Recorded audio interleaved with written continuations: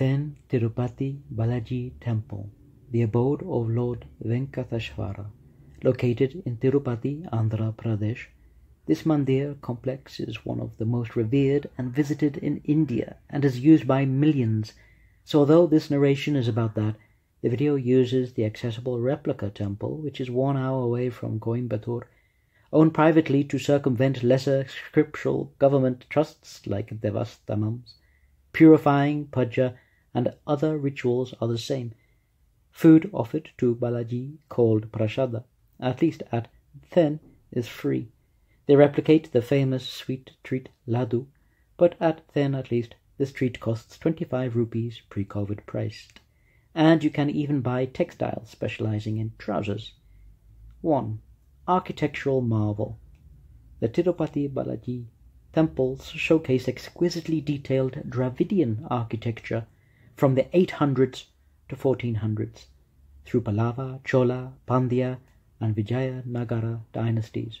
The towering Gopuram entrance tower, one of many and up to 50 meters high, holds the intricately carved pillars, like everywhere, of deities and their scenes, gods and goddesses.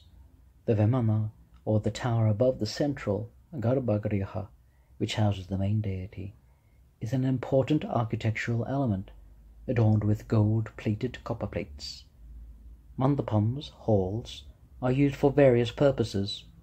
The Ranganayaka Mandapam, for example, is used for conducting religious ceremonies and rituals, while the Kalyana Mandapams are used for performing marriage ceremonies. Multiple prakrams, enclosures, serve as pathways for devotees to circumambulate around the main shrine.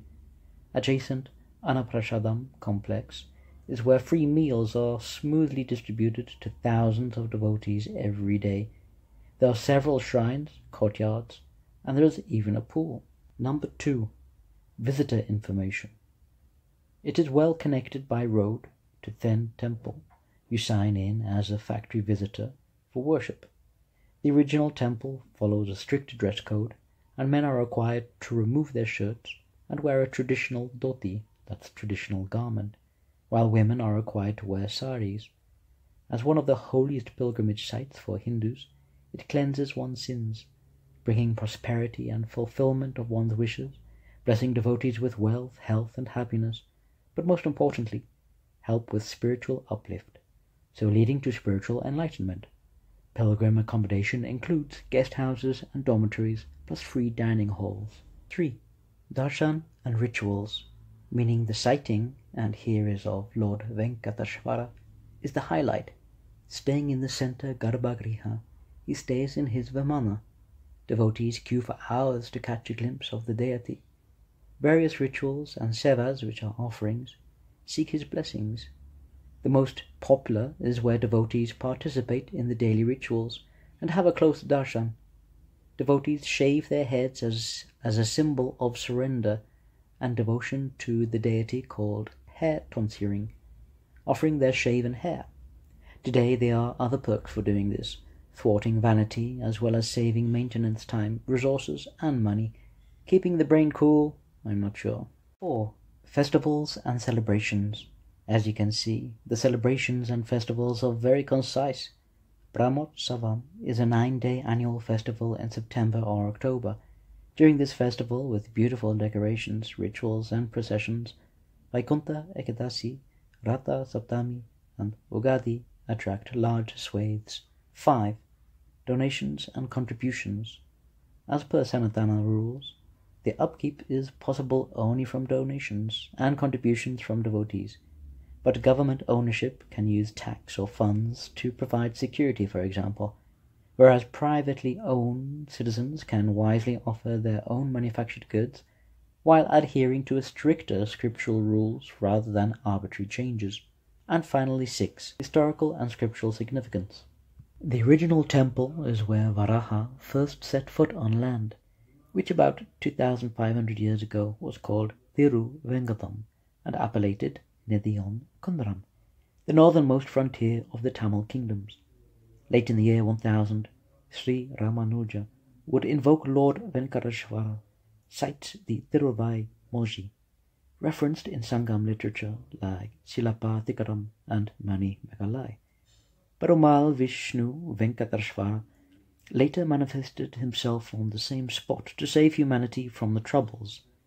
He stayed, as promised, to his devotee Raj Akash in the end of the 24th Treta Yuga, when he was Lord Rama, at Venkatadri, which is hill, Venkata Chalam now, Sesha Chalam hill, or Tirumala, to save humanity from the troubles of Kali Yuga, which is the current age of darkness and chaos, which in turn started in 3102 BC. The temple is mentioned in Rig Ved as Vikat, Mahabharat, and Puranas like Skanda, Shiva, Brahmanda, and Bhavishyotara. This Vishnu is the preserver and protector of the universe in Hinduism. The Srimad Bhagavatam explains the account of Varaha saving Bhumi and the house from Hiranyaksha, reflected in the latest cycle 106 million years ago. The Varaha Purana adds that Varaha set Brahma and Shiva to regenerate the earth while he himself turned into Venkateswara, with Garuda fetching bejeweled Gridachala hills formed like Shesha and Vaikuntha, Vishnu assuming a tranquil and composed appearance, granting boons to people unable to reach the deities through Dhyan Yoga, which is meditation, and Karma Yoga, doing one's duty so as particular for the purpose of Kali Yuga or any of the worst mini-cycles. Venkateswara appeared with 4 arms and a white face, adorned with jewels and accompanied by Lakshmi, though the Silapatikaram notes him as the red-eyed Great One with 2 lotus hands. His white face, this kalpa, is a reflection of white-haired Varaha and white-haired Narasimha, who appeared at the same time to each fight a brother each, meaning the transcendental half-lion killing Hiranyakashipa during the difficult mini-cycle of that Satya Yuga. Sri Venkateswara Sahasra Namastotra has references to Brahma performing Utsavam festival.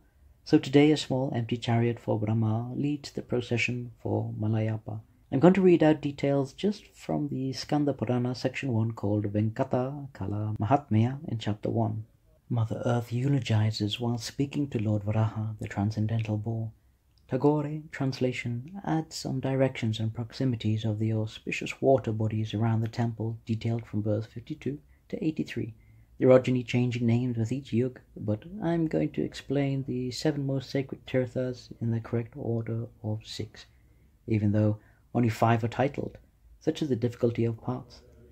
First should be Lake Kumara Darika. The last is Pushkarina Tirtha,